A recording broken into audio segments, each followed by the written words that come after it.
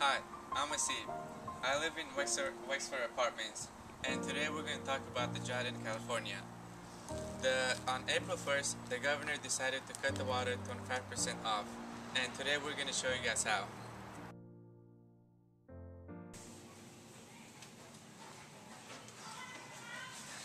Got back from a soccer game, really thirsty, man. I can't even catch my breath.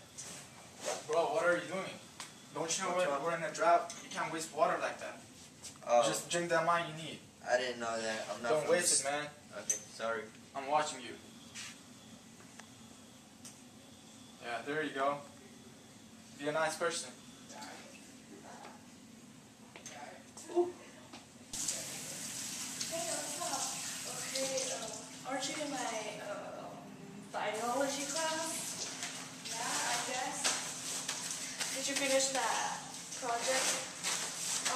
No, I haven't finished my math project as I didn't have time to finish it. Hey, don't let the faucet run. We're in a drought, so it's like water. My bad. Hi, I'm Josh. At Wexford, we recycled water.